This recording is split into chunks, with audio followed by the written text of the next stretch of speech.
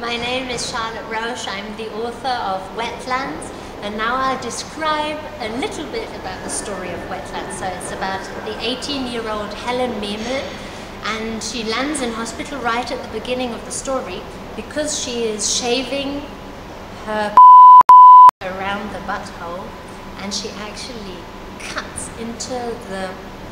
Well, my English isn't that good for the special words. I wrote the book in German, so in German it's Rosette, in English it's rosette. Rosette.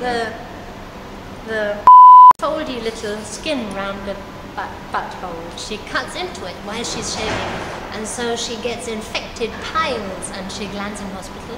So she's in hospital, practically lamed. Is it lamed? No. Yeah? Like as if you have no legs? Yeah. She lies in hospital, and then she investigates her body. She's very much into masturbating. She loves her menstruation blood. She loves talking about everything people would normally say is a taboo. She's a very open-minded young woman, I would say. I saw lots of advertisement going on television, but I don't know if you know it, you're a man.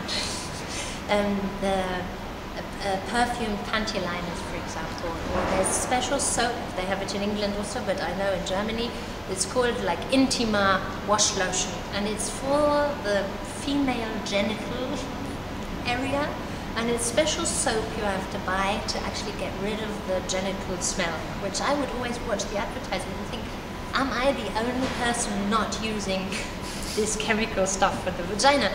Not the panty liners that are perfumed, and not the vagina soap and stuff. So I thought, this is actually cramping me having sex with my husband. When he would, I would lie there like this, thinking, oh no, sort of like, is this smell good or bad? I don't know. I can't tell, because these advertisements were making me very insecure. Because I thought all the women are using it, but not me. And then I had to invent someone in the book that didn't have these problems that I have.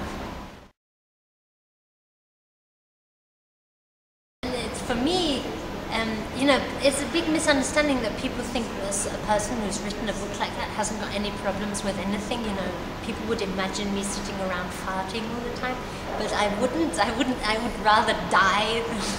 And I'm really worried about certain things, going to public toilets, and it's sort of, I don't want anybody to smell or hear anything I do on the toilet. And I'm really embarrassed, and I put it all in the book. It was more like writing my heart out about the embarrassing things I have on my body, and instead of wanting to shock people and showing how cool I am, not at all. I definitely wanted to be funny when I wrote it. I didn't think of a reader or anything. It's the first thing I've ever written. I only wrote it for me in the first term. I thought it has to be honest in my eyes, it has to be funny in my eyes, and it was.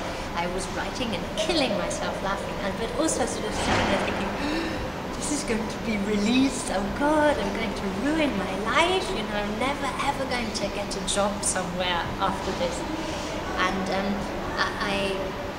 I like when people say it's funny, and it often happens that people get very upset and take it very seriously, and then they sort of lost it at the beginning to understand that it's funny and it's really exaggerated, and people often get very worked up about how disgusting it is, and then I would say, okay, come on, tell me, what is so disgusting, ha ha ha, and they would say, for example, the toilet scene, where she wipes the toilet seat with her and I would say, see, that's my favorite, funniest scene.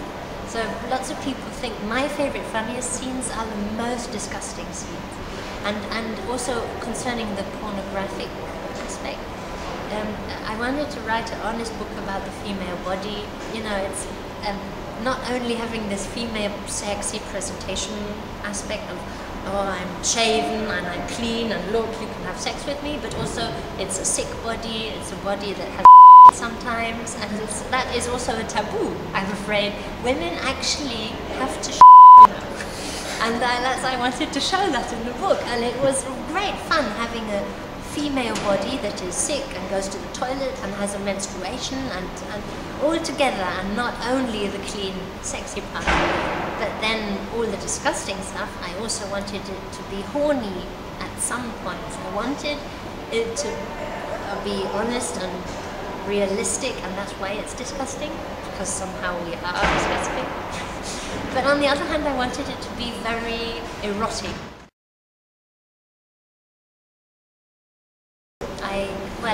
I can only try and remember what we expected back then. It was the beginning of last year, and my publisher and I thought it was a very difficult book to sell because it's so disgusting. So, we didn't think it was like pornographic literature, so everybody would buy it. So we thought it's a difficult thing to advertise for because people maybe wouldn't understand. And we thought the first edition was supposed to be 50,000 books. And I remember us being worried not to sell the first pile of books. So that shows that we didn't expect the success at all. It's so much attention, so much really negative, sort of scandalous articles about it, wanting to forbid the book and put me to prison and stuff like that. And also really intellectual, wow, feministic manifest, super duper, liberates women and stuff. And there's so much attention and always more and more press waves of stuff. And I just can't get my mind around it. It's so big and it's spooky. I made that, it's the first thing I've ever written in my life. The first sentence I've ever written is in the book. So, and you just sit there and think, wow, this is really strange. And I think if I try and think about so and so many readers or the attention, then I'll probably go mad.